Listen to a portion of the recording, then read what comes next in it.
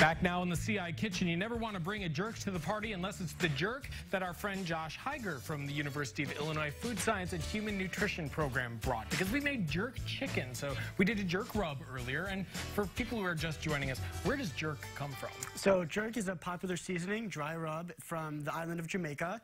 And we actually made it into a wet rub by just taking the same seasonings, adding a little bit of olive oil and vinegar, and then we marinated the chicken overnight, and then we finished it in the oven, and now we're done. Yeah, well, and you mentioned the vinegar, too, as a way to kind of make the breast more susceptible to the flavors that you're putting on it. So something to file away in the back of our minds. But in the meantime, what's the most interesting spice you have found to add to like a jerk or a Jamaican recipe? So a spice that we have here that I don't use every day is allspice. And so common misconception, it's not a blend of spices. It's actually an allspice berry, which is dried and then ground up, and it's just allspice.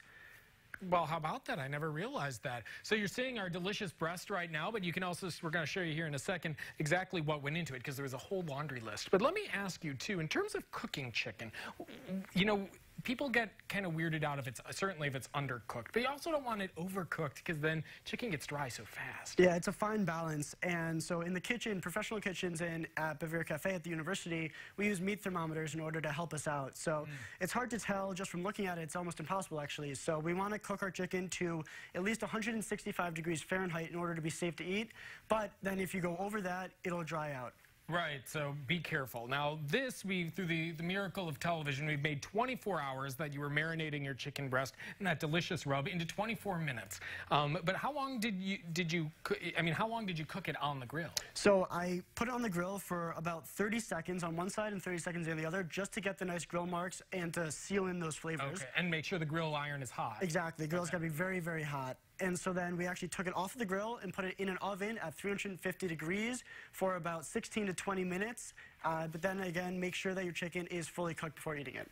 Excellent point. So this is really good. Can I dive in? Please do. I'll taste. Okay, this is good. In the meantime, while I'm eating, why don't you tell us about your Spice Box meal? Sure. So Spice Box meal is my capstone project of my college career, and is a project that all hospitality management seniors go through. And I came up with everything from the theme to the table napkins, and then tested all my recipes, scaled them up, and then I'm hoping to get reservations for April 15th.